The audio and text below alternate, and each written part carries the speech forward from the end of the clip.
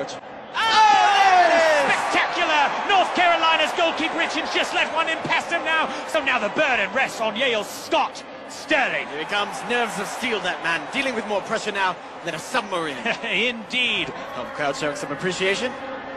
Johnson places the ball on the spot, getting ready. That man literally has a cannon for a leg. Yes, he does. Here he goes, winding up for the shot, and...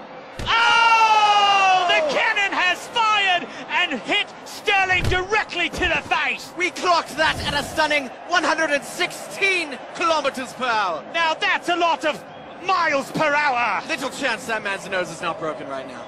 Oh, indeed. Now Sterling getting checked out for that one. Spectacular save, though, but sadly, he's not out of the woods yet. On his feet now, a bit shaken. But not stirred. This crowd absolutely loves this man. And Sterling's teammates welcome him back a hero. For now. Yale's up again for the second attempt, looking to make it 2-0. He approaches the ball with some determination. Here he goes. Oh, Oh! it's high and wide, way off target. Yes, apparently he thought he was kicking a field goal. Wrong kind of football, I'd say. Good show. Back now to Scott Sterling. He looks a bit worse for wear, but ready for round 2. And Shaw takes a moment. Here he goes with the approach. Oh! Sterling with a fantastic dive. The ball flies straight through his hands and once again strikes him straight in the schnoz. And let's see it again on the old instant replay. Oh, every excruciating detail captured in HD perfection. Clocked at 129 kilometers per hour. Sterling does not look well. 2 wonderful saves and 2 definite concussions. They may replace him at this point. He's done all he can. Yes, as his trainer takes him off the field like a mustached lion dragging a gazelle through the Serengeti. Adieu, Scott Sterling. Adieu. Yale now with their third PK.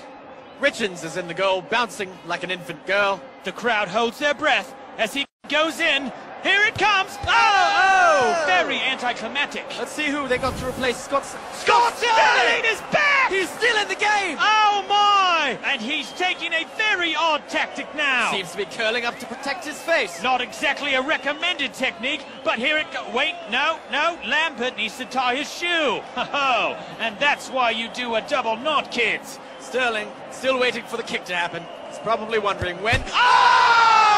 Sweet buttered crumpet! My The ball drills Sterling right in the face! That man's nose must be absolutely devastated! He's gonna look like a witch that flew her broom into her nose and then crashed into a hammer! I hardly even care about this attempt.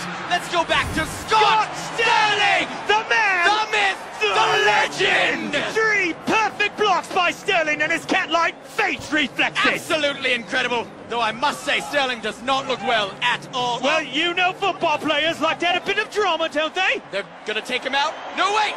They brought him a chair! Oh, a bold move by the manager! Indeed. Bain sets up for the 4th attempt! And this, frankly, is a gimme.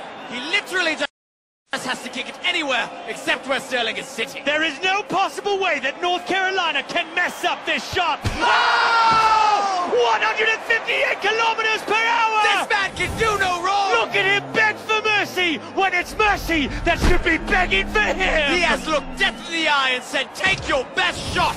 To which Death replies by punching him in the face over and over and over again. If Yale makes this final shot, it's all over. But no! Oh, he misses, which means we're going to Scott Sterling! His face is like a brick wall! A brick wall that can feel pain and cries a lot. But where's Sterling?